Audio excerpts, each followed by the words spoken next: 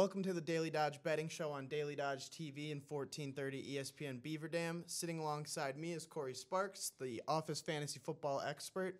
This week we've got our highs and lows, some more lessons that we learned, a fantasy rescue plan with all these injuries that are happening, and then of course our picks for NFL Week 6. Cory, I'm on the board. I got my first pick right. First one's out of the way. That's the hardest one. Exactly. Like Kevin said in the office, sometimes you just need to win one. Oh, yeah. Sometimes you need to see the ball go through the net. So let's start there. I'm feeling positive. I'm feeling good for the week. What did you get right in Week 5? Yeah, Breece Hall's 100% back, so I went after anytime touchdown. I kind of want to give you half of my win on there because I was taking him anyway, and then you gave me the full confidence by saying, look, Breece Hall's actually going to get reps now. He's been way more efficient than Dalvin Cook. Obviously, this was not a matter of production. It was more or less, this guy's coming back from a scary ACL injury. The Jets are just squandering, trying to find any type of franchise caliber player, specifically now that Aaron Rodgers has gone down too. So I think, just relying on Breece Hall going forward is really good news. It went well for me last week. Would highly recommend it for somebody who just had a season-high 25 touches. Phenomenal fantasy running back as we saw last year. Value-wise, this comes at the perfect time. So, many big names are injured. We'll be talking about that later on in the show.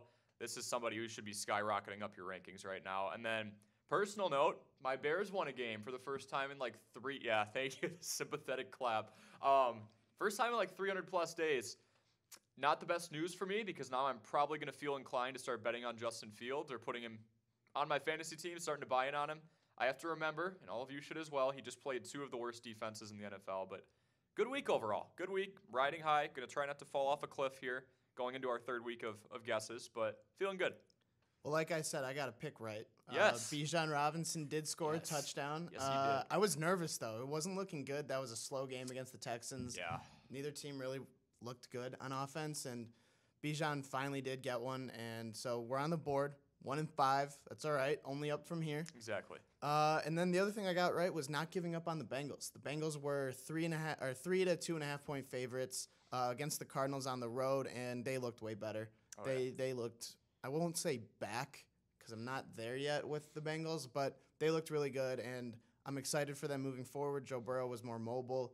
I'm glad that I was on the right side of that one. Of course, I didn't give that pick out on the show. No, why would you, right? But that's how all my picks seem to be going lately, is that when I give them out on the show, they don't hit, and then when I just take them in my personal life, they're actually not horrible. The ones you throw under the rug do well. Yeah, this week it's different, though. I'm feeling good this week.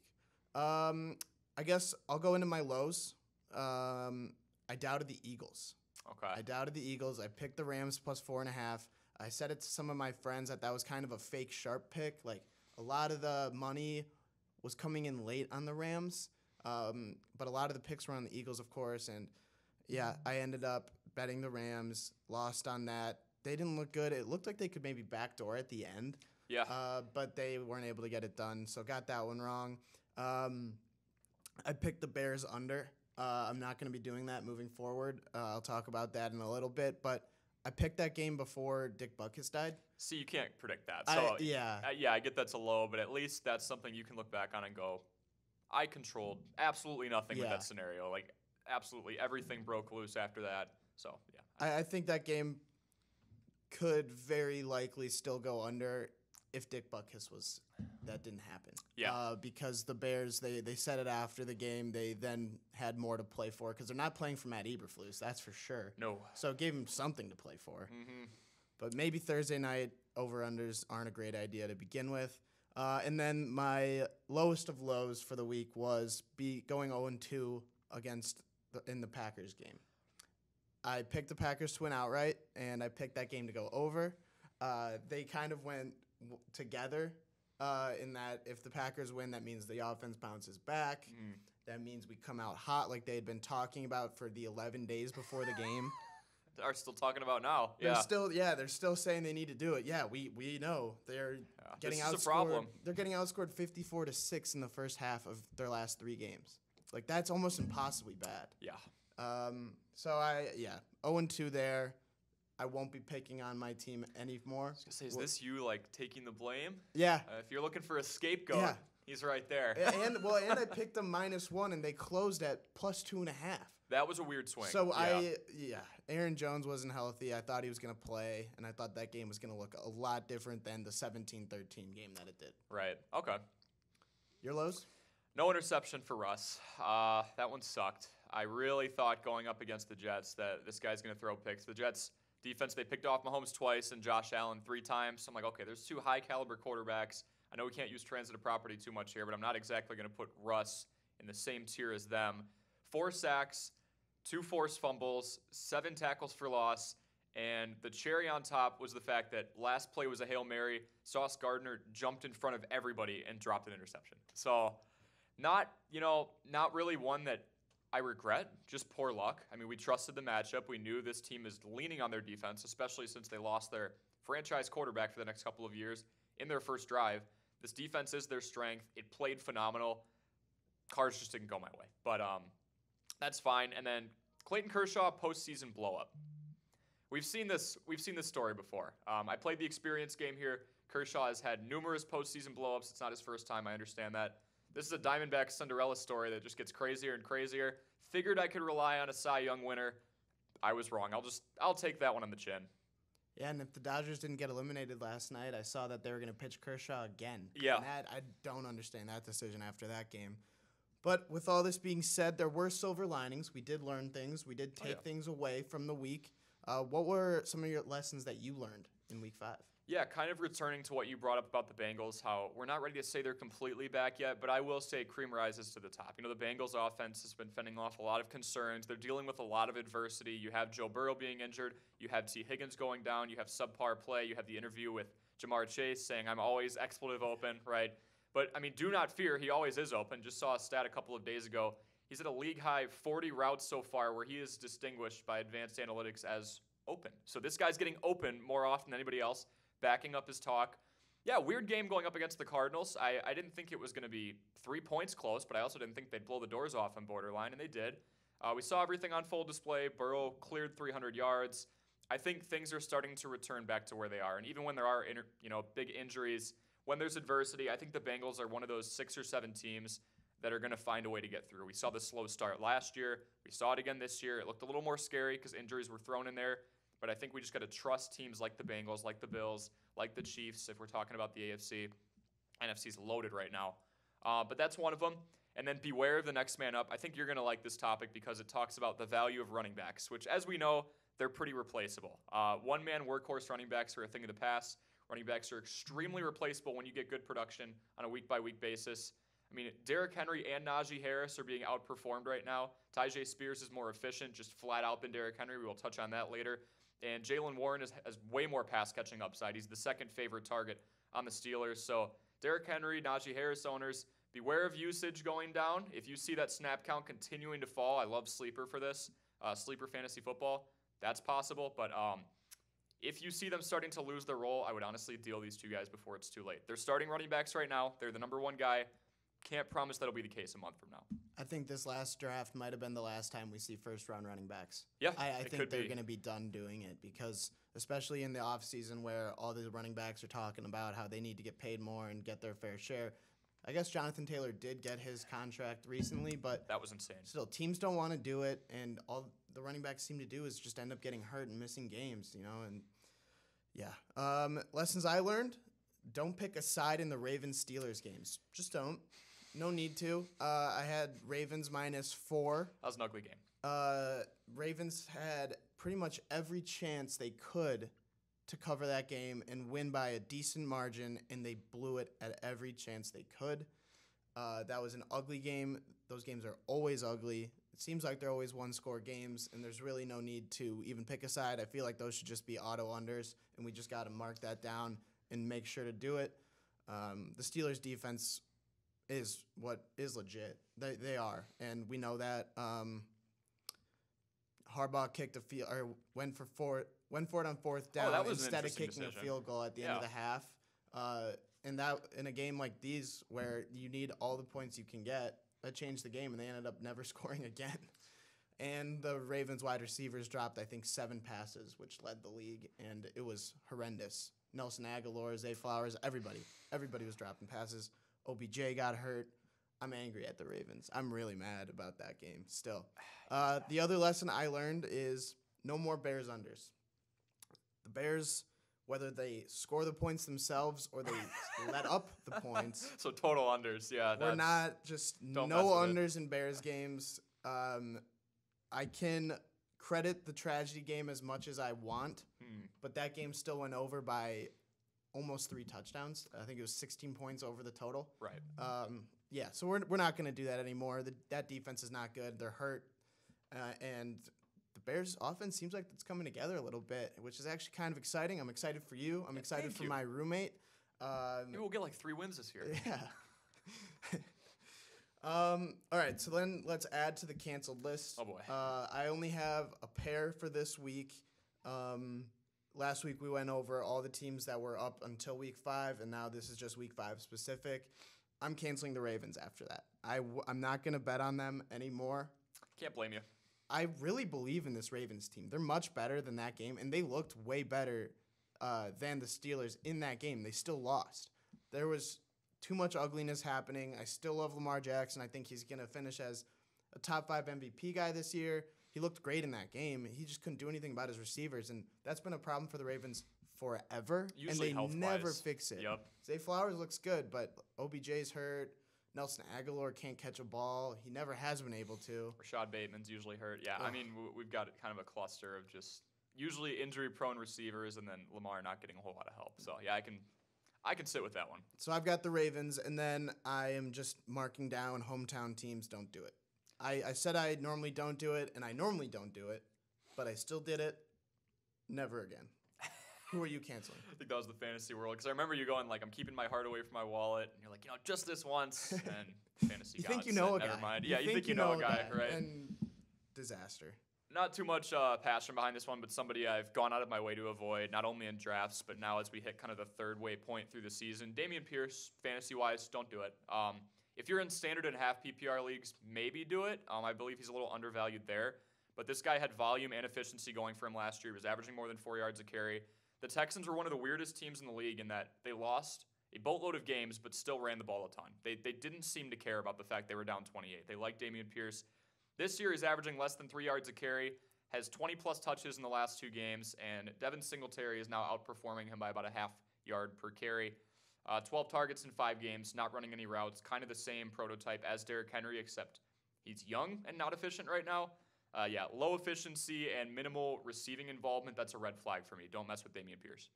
Yeah, and last year he was the fantasy sweetheart heading into the season, and he had gosh. a good year, He but did.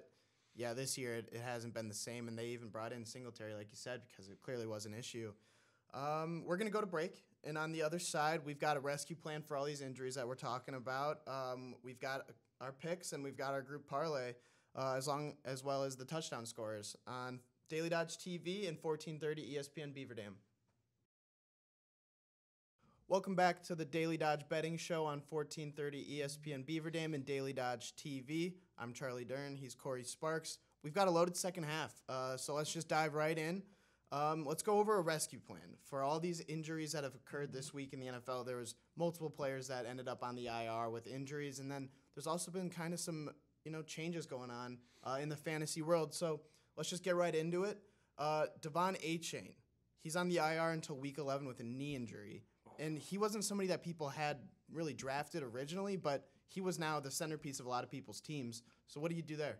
Yeah, I would say running backs in general here. We've got to go with Tyjae Spears. I think he's a good fill-in, 36% rostered. You bring up a good point, Charlie. No one really wasted draft capital, and I don't want to say wasted. He turned out fine on Devon Achane, but he was probably your best running back until last week. So Tyjae Spears, good solution, rostered in 36% of leagues.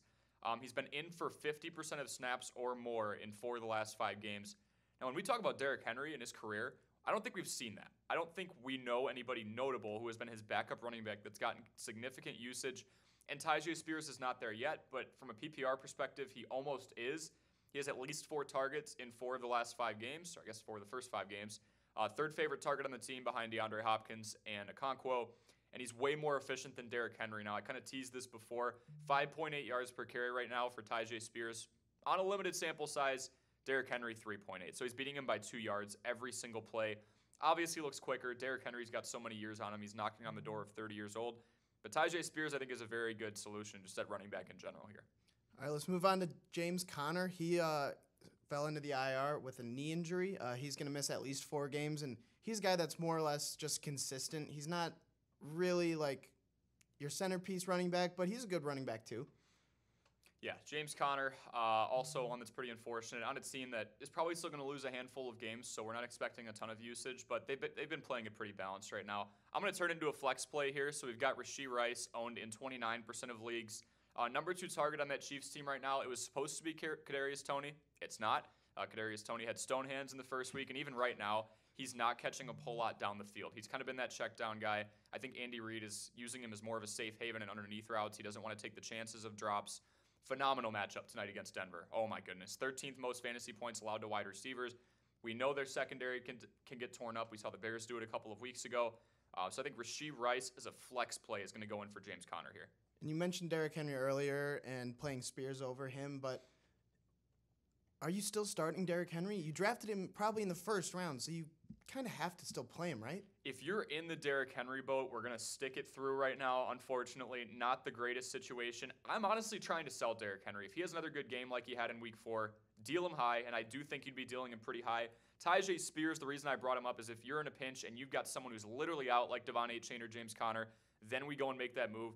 But no, if you have Derrick Henry right now, it's not only a matter of I spent some pretty decent draft capital on this guy. It's you probably don't have a better option because you did that. So yeah, we're sticking with Derrick Henry. Look to sell him in the next couple of weeks. I think it's only down from here, unfortunately. Absolute legend, love King Henry, but I think it's his time. That's a bummer. That's a bummer.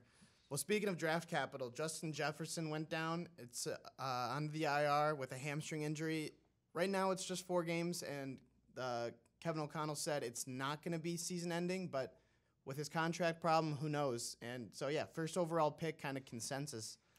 What do you do there? Yeah, that was your first rounder. Unless you are in a family league that is off the cuff and just decided to be really funny and take everybody else but Justin Jefferson in the first round, you're probably feeling pretty down in the dumps right now. We're going to take the simple answer here and go with KJ Osborne. Not my favorite pick in the world. Again, you can go Rashee Rice, too, if you want to play the flex option. KJ Osborne is now owned in 60% of rosters. When we typed this script up yesterday, it was 45, so it's rising. He's in demand. Go get him now if you can. But yeah, Justin Jefferson down. The reason I really do like KJ Osborne is the opportunity. Minnesota throws the ball 70.5% of the time. That's more often than anybody else in the league. And then you look at the opposition, weak opposition. Jalen Johnson, cornerback 1, we talked about this before, bruised up. Probably not going to play. Keep an eye on his status. Eddie Jackson, free safety, questionable as well. So very best case scenario for the Bears, I guess, you have a secondary that is bruised up and is going to play their guys at not 100%. Best case scenario for the Vikings and guys like KJ Osborne, you don't even have to worry about him. And he's not the primary worry for this Bears secondary. It's going to be Jordan Addison. So focus is off him. Weak opposition. They're bruised up. I think KJ Osborne's not a safe play, but one of the best on the market right now. And then moving to Anthony Richardson at quarterback. He's on the IR with a shoulder sprain. It's potentially season-ending if he does require surgery. He was a guy that you probably took in the later rounds, maybe middle tier if you're in a 14-man like I am. Yep. Are you replacing the quarterback? I mean, you have to replace Richardson, but...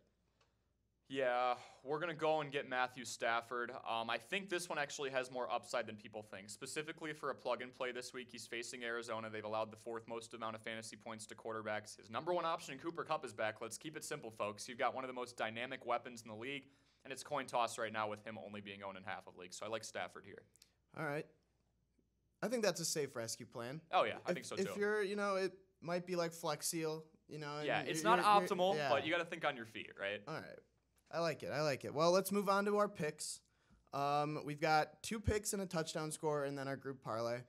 I'll start us off with Thursday Night Football. The Broncos are at the Chiefs, and they're 11-point underdogs, over-under of 47 points. I'm a little nervous about this one. Okay. I saw about an hour ago that it's official. Taylor Swift will be in attendance. That's something you have to look up. Taylor Swift is there, and I'm not sure how to handicap that. The Chiefs are 1-1 against the spread when Taylor Swift has been there. So, there's not a lot you can really do with that. But that's a stat now. It's something to think about and keep in mind as we move forward. Kelsey's not 100%. He's going to play, it looks like, but Still, after he suffered that ankle injury in Minnesota last week, I'm not a big fan. Mahomes is 22-2 straight up as a double-digit favorite. Okay. But he's 10-13-1 against the spread as a double-digit favorite. Interesting. So I like the Broncos in this spot. A short week. It's going to be windy. There's a 10 to 15 mile per hour winds at the game. So I think there's going to be a lot of running. I think that McLaughlin looked good for the Broncos last week, and then Javonte Williams is coming back. So I think they're going to look to run it a lot, get the ball out of Russ's hands, and make sure he's not making bad throws, making bad plays. In these two teams' last 10 games, they are 5-5 against the spread. The Chiefs have won 10 straight, though. So I am a little worried that they're going to take a little bit of their anger out and really get their offense clicking against probably the worst defense that we've seen in years. Yeah. Short week. Windy, short week. I'm taking the Broncos plus 11 in this game. What's your first pick? I like that. You got a little bit of everything. You got the Taylor Swift factor, the weather, Mahomes against the spread stats. I'm going to roll back to my man with Kenneth Walker III. He did me right 2 weeks ago. We're going to roll back to him. Great matchup here. Over 65.5 rushing yards against Cincinnati. I'm playing the fresh legs card here. They are coming off of a bye week. The Bengals allow 154 rushing yards a game. That's the second most in the league. Walker III broke out his rookie year, looks to be at about the same pace. And he's hard to bring down. 7 broken tackles. That's tied for 9th most in the league. And he missed a week. Most teams have not had a bye yet. So volume galore as well. He's had 17, 18, and 17 rushes over the course of the last 3 games. This guy's going to get fed, and I think he'll do well in this situation. Going over to London, I've got the Titans plus 4.5 against the Ravens. That is a total of 40.5, so it's a really low total in London. It's at Tottenham Hotspur Stadium, so there's no roof.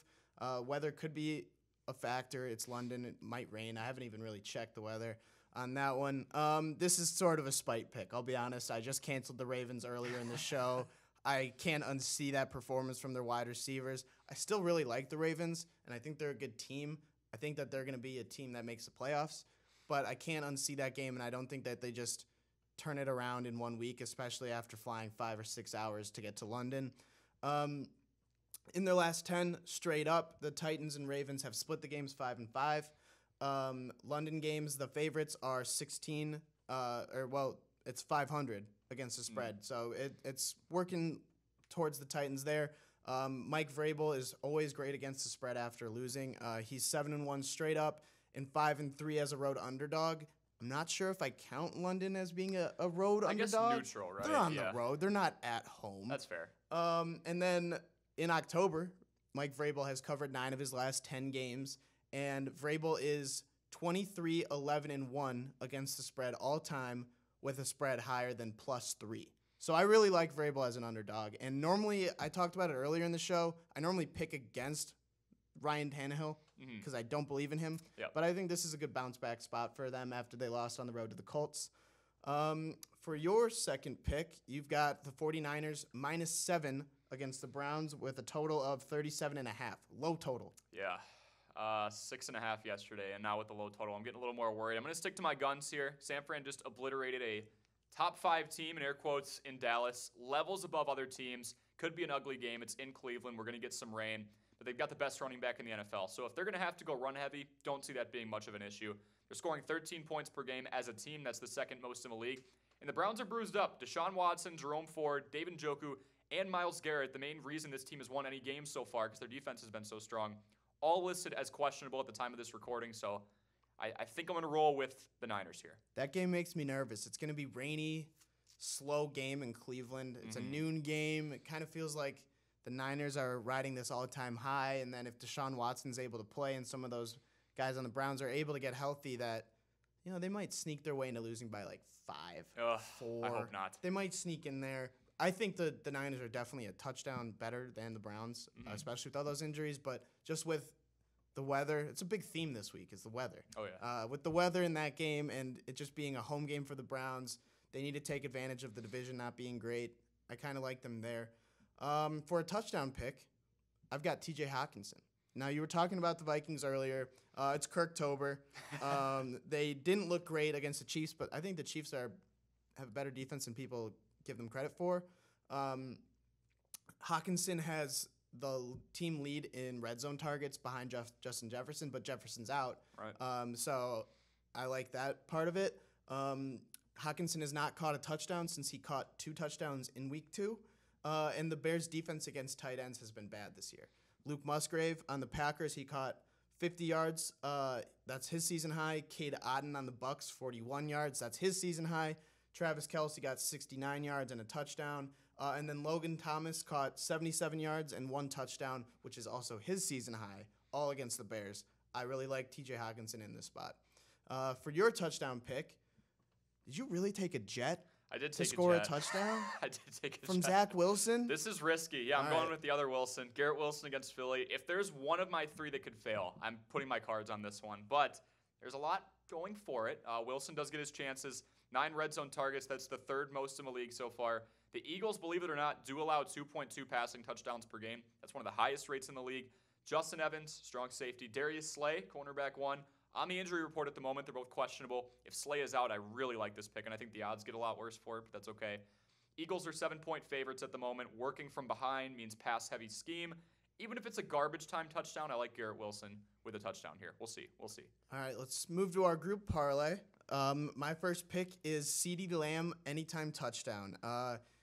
Not sure if you saw it yesterday, but I think it was Richard Sherman or somebody on the air said that CeeDee Lamb is closer to a number 2 wide receiver than a number 1. CD then replied to that context and just said LOL. And he's been angry at the Cowboys for not really targeting as much as he wants to. So far in his career, this is the lowest amount of targets he's gotten through week 5. So I think he's going to be playing angry, and he's only scored 1 touchdown this year, playing against the Chargers secondary that stinks. So I like CeeDee Lamb to get a touchdown. For yours, you've got a total. I do have a total. First time doing it, so we'll see if it goes well. Washington at Atlanta, under 42.5 I'm going. Atlanta scores 16.6 points per game. Washington to 21.8. Your boy did some math. That's less than 42.5. There is more than that. Falcons struggling to thrive outside of utilizing Bijan, who obviously has been everything as advertised so far. The Commanders got held to just 20 points by a bruised-up Bears secondary and had plenty of drop issues. They were not the Ravens, but they were pretty dang close. And then Atlanta's secondary is nasty right now. 191 passing yards per game allowed. That's the 7th lowest rate in the NFL. This is going to be an ugly slugfest. I would not be shocked if it goes under 40. All right, we need a 3rd pick. So we've got 3 picks to choose from. I've got Kirk Cousins over 1.5 passing touchdowns against that Bears secondary. Dak Prescott over 257.5 passing yards against the Chargers. And then we've got Dolphins first half minus 7.5 against the Panthers. What do you like there? Happy Kirktober. Happy Let's Kirktober? do it. All right. Happy Kirktober, everybody. We'll add Kirk Cousins over 1.5 passing touchdowns. Let's just hope Alexander Madison doesn't get any rushing touchdowns, and we should be all right. And that's a wrap on the Daily Dodge Betting Show on Daily Dodge TV and 1430 ESPN. Thanks, as always, for joining us. You can find these episodes on dailydodge.com and YouTube. And good luck this weekend in Week 6 of the NFL on Daily Dodge TV and 1430 ESPN Beaver Dam.